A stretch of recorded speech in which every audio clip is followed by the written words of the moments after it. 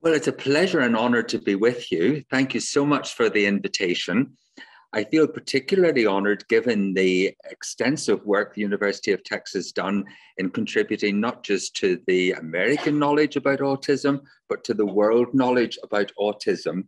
So it's the great alacrity that I accepted the invitation to come. Thank you so much for that. And already this morning has been very rich in some of the discussions, and I'm looking forward to our discussions this afternoon. I've chosen as my title, Changing Perspectives on Early Intervention. Now, I'm using the word changing in two senses. I want to try and describe to you how I perceive the way in which we think about disabilities has changed in the recent past and what that means moving forward. But then equally, it's a verb that means, are you changing your perceptions of disability? So it's also a challenge to us around not only the description, but also how it affects us and our understanding. And if there's one catchphrase that I want you to take away from my presentation, it's simply summed up in this acronym: thinking globally to act locally. Thinking globally to act locally. And by globally, I don't just mean in terms of geographical globe, although that's an important dimension to how we consider a condition such as autism, that it is not particular to any one country, culture, or nation. It is an international phenomenon. And therefore, our learning, our expertise should have applicability beyond the local to the global. But it's global also in the sense of when you are working with a specific child in a specific context, you also need to take some perception of the globalness of their experience. It's not just in your clinic setting, in your classroom. They have a life beyond that, as indeed you have a life beyond it too. So we need to be thinking globally as well as particularly or locally. But with that in mind, I think we've got a great inheritance to draw upon of what the human mind and energy can create.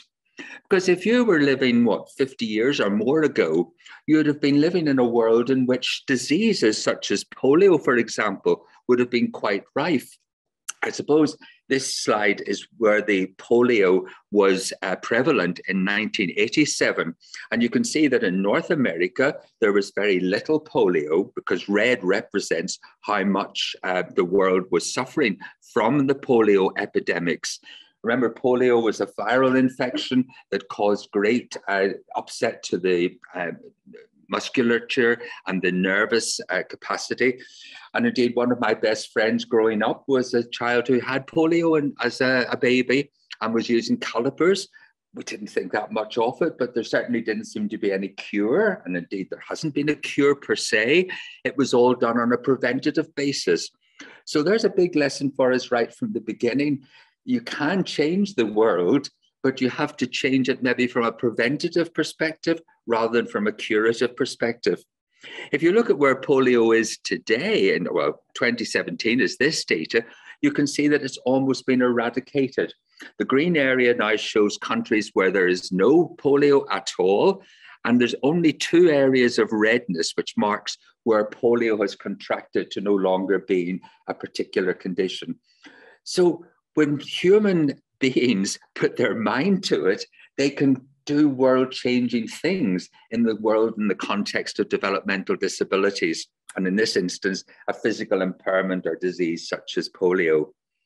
So what does that say about autism? Well, here's the spread, as far as we know, in autism in 2017, based on the reported prevalence rates that was available from many different countries. The darker areas, going through green into yellow actually means no data available. But you can see how in Canada, the rates and the prevalence rates there and the prevalence rates in the Nordic countries often higher and in European countries than in other parts of the world. So can we change the map of autism in terms of another 30 years? What would it look like? Not just in terms of its prevalence, but its impact on people's lives. And if we were to say, well, maybe many more people with autism are part of just that human condition, and it's the diversity of humanity, but the quality of their lives, for example, if we use that as an indicator, then, well, it could well be that that's not much different from what the quality of life is around the globe. Well, that's the challenge that faces us, but it's an altogether different challenge, I think, to when you're dealing with an impairment condition such as polio, because our whole perspective on autism has changed in the recent past with DSM and ICD definitions evolving as our knowledge base and our experience of this condition accumulates more and more knowledge and wisdom. So, in fact, we have yet to settle on what will be the defining features of autism, because they have been evolving in our developments and in our understanding. And I suspect they will continue to do. And in fact, part of my message to you is that I think it does need to change in the way that we've changed our perceptions on, for example, intellectual disability.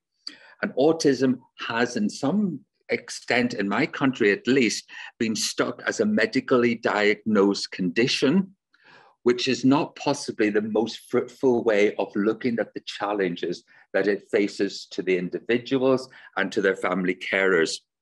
So I want to propose to you that there's 4 dimensions in which we might need to think about changing our perspective, so that we move away from a focus on impairments to a focus on disadvantage. We move from a charitable notion to one that's based on rights. We stop trying to segregate people and try to create a more inclusive approach. And that in addition to what we do locally, we have to inform ourselves from the national and indeed the global perspectives. So let's look at each of those in turn, beginning with that dimension of impairments. Well, as you probably well know, we no longer see disability, whatever that disability is, solely in terms of any biological or bodily impairment. Yes, it is still part of the definition. And while we may still be researching the genetic basis of autism and putting millions of dollars, pounds, and euros into trying to identify some of the causes, the biological causes of autism, it is by no means now the defining characteristic of disability. Rather, we've moved towards a biopsychosocial model in which we see disability as a confluence of those different dimensions.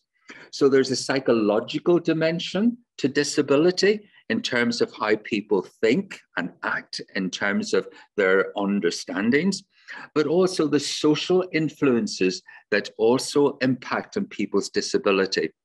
And that gets reified in the World Health Organization International Classification of Functioning. This is where you look at a person in terms of their levels of functioning within those 3 domains. And your assessment, if you like, of what the person's needs are and what influences their functioning within society has to be assessed against those 3 different domains. So immediately we move away from a narrow focus on what might be the label, the diagnostic label you're giving the person, which is one feature of what your assessment processes might be. But once you move into some form of intervention, you have then to take a rather broader approach in which the psychological and social factors may well be much more influential in terms of how that person functions within the family, within the community, and within wider society. And under those social headings, we're aware of 2 factors that seem to impact particularly. So poverty is a big determinator of how people function and the quality of life they have. So when you do large samples of people with disabilities or impairments, or you do it on a longitudinal basis, and then you do your statistical analysis that looks to see what are the influences that really affect people's levels of functioning, you discover that often the impairment per se is not the main determinator of functioning, but it can be issues such as poverty that has a big influence as to how that person functions within their society. And the other thing we're beginning to appreciate more as more research gets done globally into autism is how ethnicity also influences the way people perceive disability to affect people's lives. And different cultures may value different aspects. So if you come, as I do, from a white, Irish, British background, and from my particular culture, there are things we value in child development and in parenting that may not be shared with other cultures. And if we ignore that, then we're not helping the child or the family to function optimally. So part of the change then that we have to be looking for is a broader global perspective on what life and life functioning is like for the individual child. And because the child is such in harmony, if you like, with the family, you have a double client group, if you like, both the child's level of functioning and the family's caregiver level of functioning needs to come into account. And certainly it was an American psychologist, Edward Siegler, who certainly highlighted for us that whole important global aspect of people's lives when he wrote that no amount of counselling, early childhood curricula or home visits will take the place of jobs that provide decent income, affordable housing and appropriate health care. Now, I'm sure North America is not very different from UK and Ireland in this regard, that very many of our families are having to live in situations where they don't have decent incomes, affordable housing, or appropriate health care. And yet, much of our service delivery is predicated that what we do in our clinics, in our classrooms, or wherever, is going to help the child and take little or no responsibility for that wider global factor. So that does mean thinking again about how isolated or not our interventions are from other social interventions that families may well benefit from, and particularly adult persons with the impairment of autism, and how their life chances can be optimized and affected. So yes, certainly when you look at it in terms of this domain, we're moving away from a focus on medical conditions or diagnostic categories towards how social influences and overcoming the disadvantages that people experience through their social circumstances needs well to be to the fore in how we challenge and respond to disability. Second dimension, I would say, is that we still live, certainly in an Irish context, with the notion of, oh, God love them, haven't they got a disability, but God will look after them, to one that says, you are a citizen of Ireland and you have the same rights as any other citizen of Ireland. Now, that is a big cultural shift and one that's not altogether easy to acknowledge. But let me give you a little test. When you look at this picture here, what do you see? Do you see a rabbit or do you see a duck? A duck? No, no, no. At first a rabbit, then a duck. You can see both. Have you been to the doctor lately? If you're... You can see both. It's a very clever drawing, isn't it? Like the one stimulus can let us see two quite different things, yeah? Well, here's another ambiguous picture. What do you see here? Like, do you see Sam as a child with Down syndrome? Maybe even a touch of hydrocephaly? Certainly a child who may not be able as academically as other children. Maybe as soon as within 5 seconds of seeing Sam, you immediately had categorized him as Down syndrome, intellectually disabled, possibly. We need to check for autism and so on and so on. Or do you see Sam as he's a bit of a boisterous child, gets on well with everyone, seems to be a very happy child, loves soccer, loves playing baseball, softball. Like, how do you see him? Do you see him as someone who's really quite disabled, different, needs special treatments? Or do you see him as someone who's really just like any other 7-year-old and deserves to be treated equally or with the same sort of experiences? Now, I may be simplifying it to say, but I imagine it's very easy for professionals, ourselves in this room, to look at that and go down the disabled category, because after all, that's what we're trained to do. So our whole mindset, if you like, is to look for difference. And that's a valid enough thing, because in fact, some parents would want us to do that. In fact, the whole political structures and service structures are all created to make sure that it happens. But when the child is born into the family, my experiences from working with families the world over is that although at first they may be told their child is different, their motivating response is to treat them like any other child. And I'm sure you have heard that as well. And those parents who adopt that approach actually then ensure that the child has many more opportunities. They're, if you like, the pushy parents who always want what's best. And in many ways, it comes to the root of this dimension that I'm talking about. Do you see the child as one who has the rights to be treated like any other child? Or do you see the child as someone who's different and special and has to be treated differently? And that dilemma is one that we all struggle with. So one of the ways of doing that has been to look and trying to enunciate what the rights of children, particularly those with disabilities, are. So the United Nations was to the fore in consulting with governments all over the world to create the UN Convention on the Rights of the Child. And then after that, they moved on to the Convention on the Rights of People with Disabilities. And this is a quotation from the first of those two conventions, the Rights of the Child, where it says, a mentally or physically disabled child should enjoy a full and decent life and facilitate the child's active participation in the community. So it is very much looking to the child being a citizen of the state and having the same entitlement to a full and decent life. The United States has not signed or ratified that convention, one of only 7 countries in the world not to have done it. Nor have they ratified the Convention on the Rights of People with Disabilities, even though your American Disabilities Act was a driving force for the UN Convention of the Rights.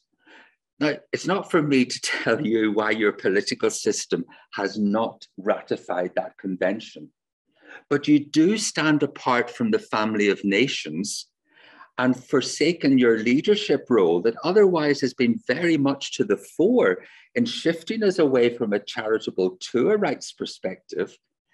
And yet we still have not got that acknowledgement. And the advocacy groups, in my experience, in the countries that have ratified the convention, have found that it certainly has strengthened their arm when it comes to advocating for better service provision and better supports to people so that they can have their rights respected. And sad to say, it's been parent groups and advocacy groups rather than professionals that have led those sorts of advocacy statements. So the challenge I have to leave with you is, where do you stand on that dimension?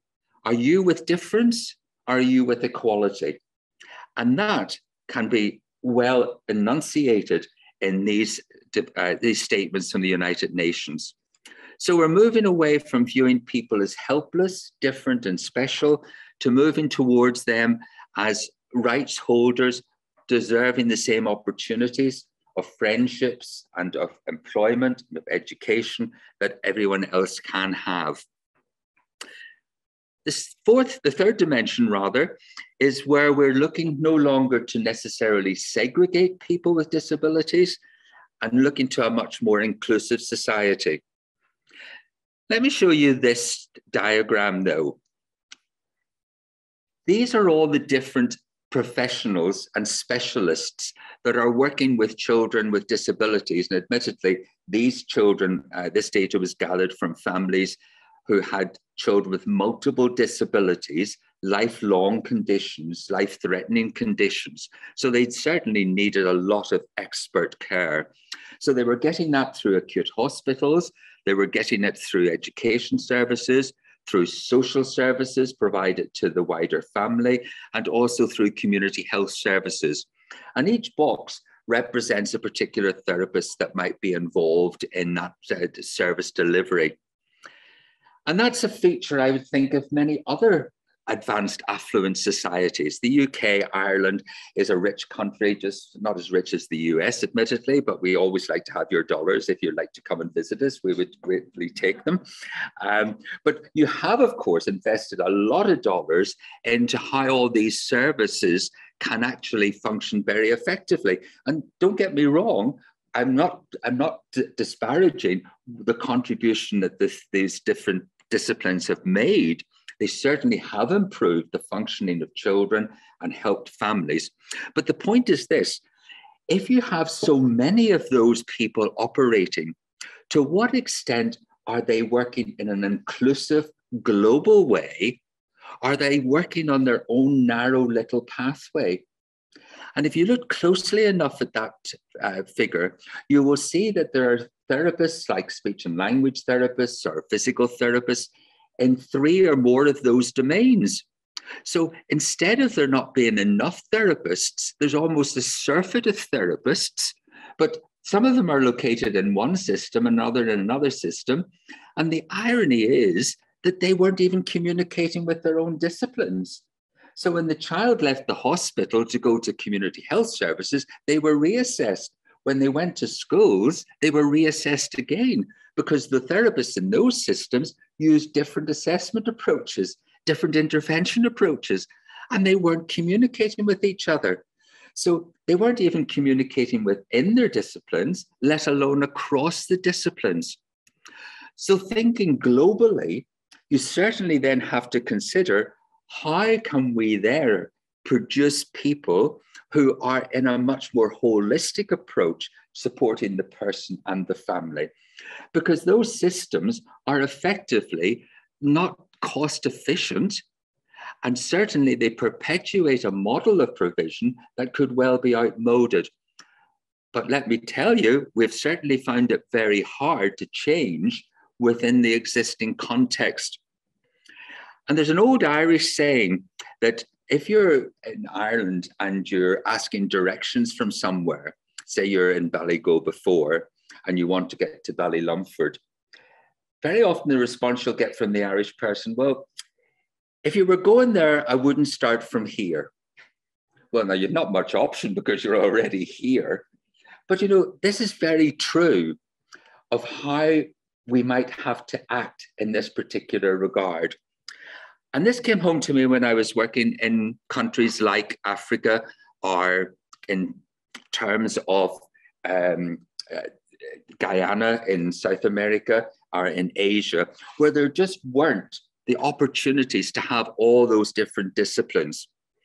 And in Guyana, I was working with Dr. Brian O'Toole, who had set up a community-based program for children with intellectual and developmental disabilities. There were very few services.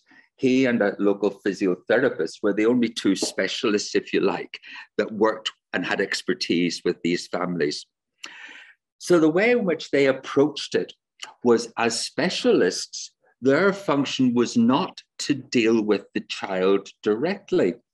What they did was they provided training opportunities to family members and to community members so that they could learn some of the basic ways of approaching the children and how they could help them within their community context or in their family context. Now, these community volunteers, because no one was paid for this, but these community volunteers, if you like, were the frontline supporters. They were retired teachers, retired nurses. They were people who maybe had worked in business, but they were very keen. They had a heart for working and supporting their neighbors and their families. It didn't need many people because the actual proportions, like you're talking maybe 2 in 100 children having a developmental disability. So they didn't need big numbers of volunteers, But what they did as a result of bringing these people together in the training context, they then supported one another and became the local committee for developing further the supports to families and people. And this was all ages and all disabilities. They weren't segregating it off by children's services, adult services. These are children with physical disabilities, etc. It was holistic, it was global, because at a local level, you needed to do that. You couldn't have the big metropolises like Austin that were, you could have all these specialisms. And what they found was how big an impact that then made, not just on the children and personal development and their inclusion, but also in how the life circumstances of those families got transformed. The mothers, because very often the mothers were still the primary caregivers, but they also were the job income generators. So the women started to get employment, the kids started to go to school and got education, and some of those also went on to get paid employment, all generated within their community context and partnerships. And it brought home to me, certainly, the truth that Henry Ford said, that as everyone is moving forward together, the community and families, as well as specialists like ourselves, then success does take care of itself. Sometimes I feel we try to micromanage development, when really what fuels development very often is the opportunities that you provide people with, and they make their own leaps, their own developmental progress. Now, that might be overly optimistic, but my point is a simple one. If people aren't given opportunities, then they often don't develop.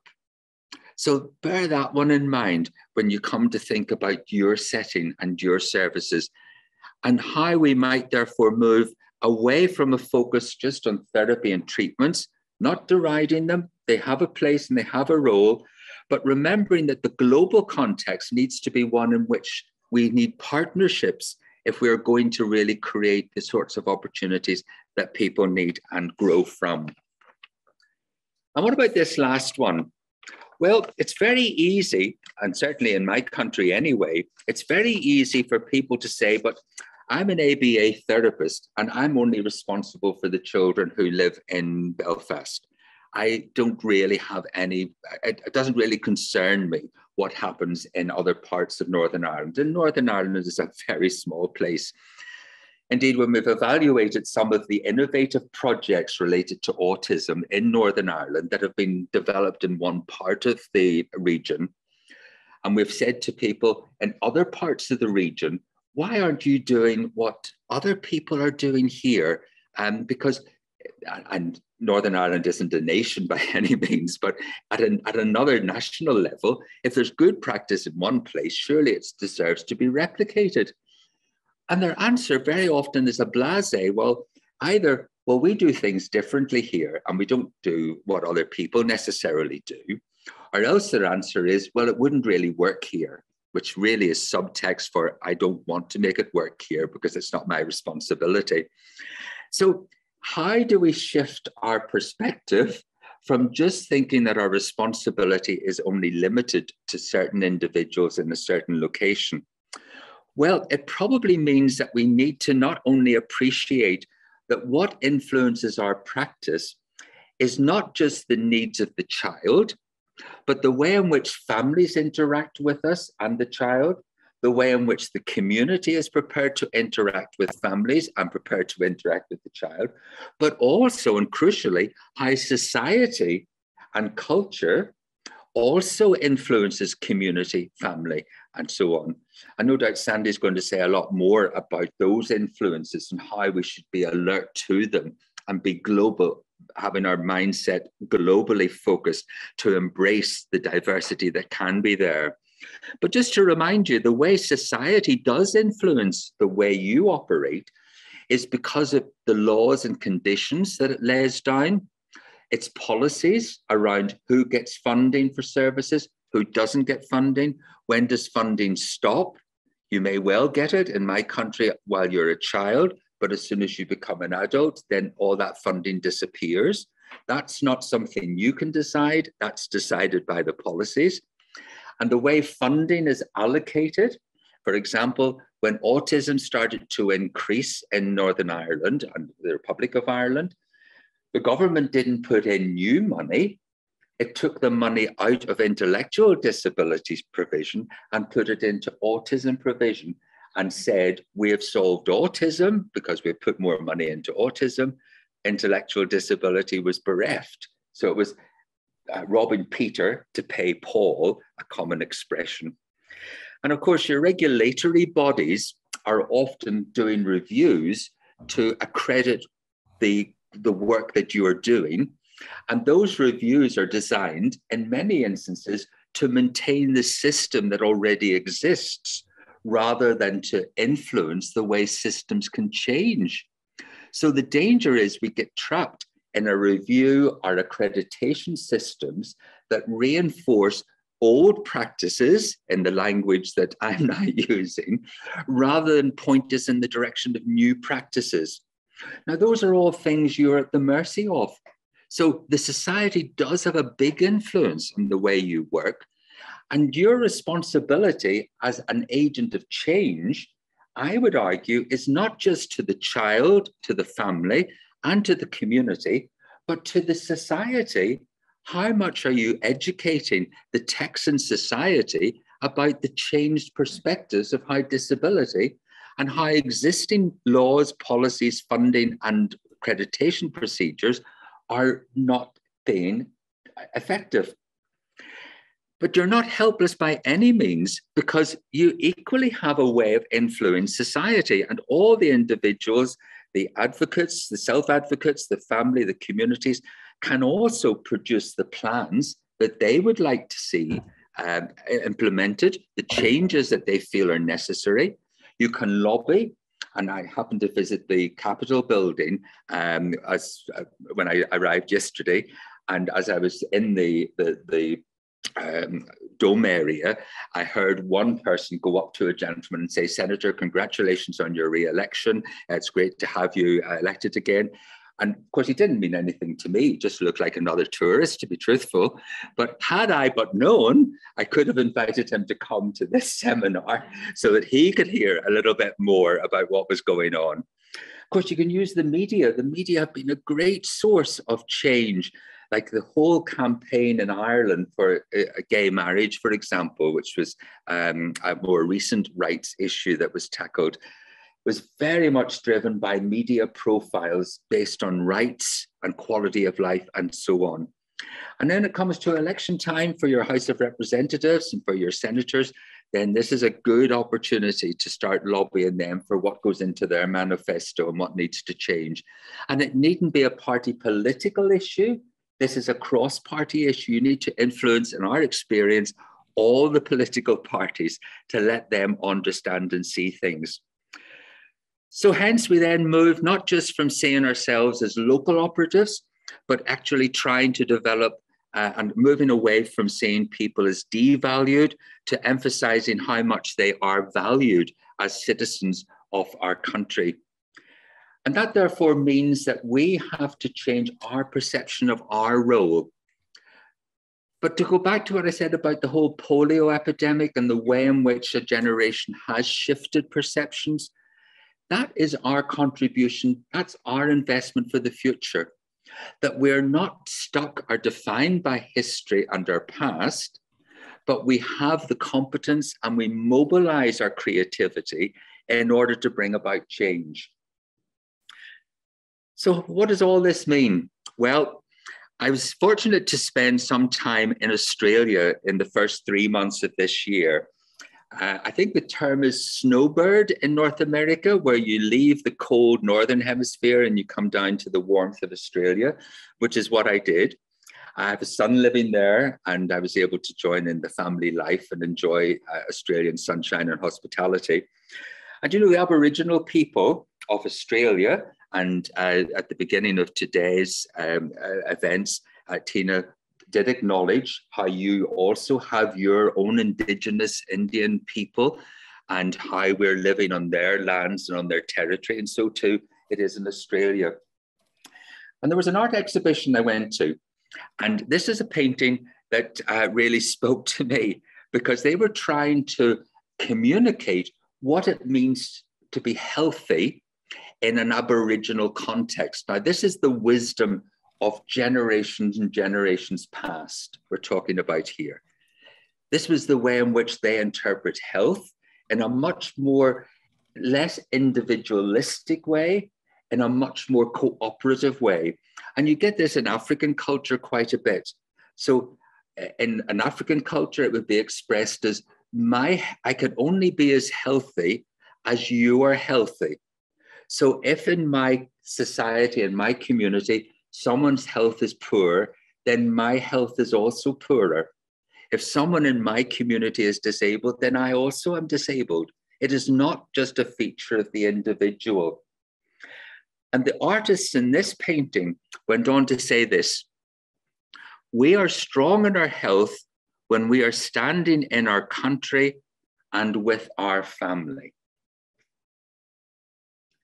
So are you standing with your country and with your family and making people with autism welcomed as citizens of Texas, of the United States, and of the global economy?